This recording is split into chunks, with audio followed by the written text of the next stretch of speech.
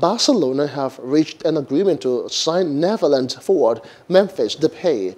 A statement from the Catalans said Depay, whose contract with Olympique Lyonnais runs out later this month, will sign a deal with Barca until the end of 2022-2023 campaign.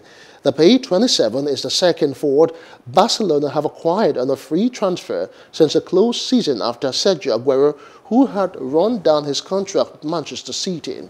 Defender Eric Garcia has also joined Barca as a free agent from City, with the Spanish club struggling to pay large transfer fees due to a deep financial crisis.